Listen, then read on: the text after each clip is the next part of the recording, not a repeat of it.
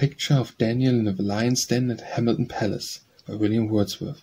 Amid a fertile region green with wood and fresh with rivers, Ducal would become the Ducal owner in his palace home, to naturalise this tawny lion brood. Children of art claim strong brotherhood, couched in their den, the foes that roam at large of the burning wilderness and charge the wind with terror while they roar for food. But we satiate in the stillness steer calls into life a more enduring fear, and as the prophet calm, nor would the cave daunt him, if his companions, now bedrowsed, yawning and listless, were by hunger roused. Men place them here, and God, he knows, can save.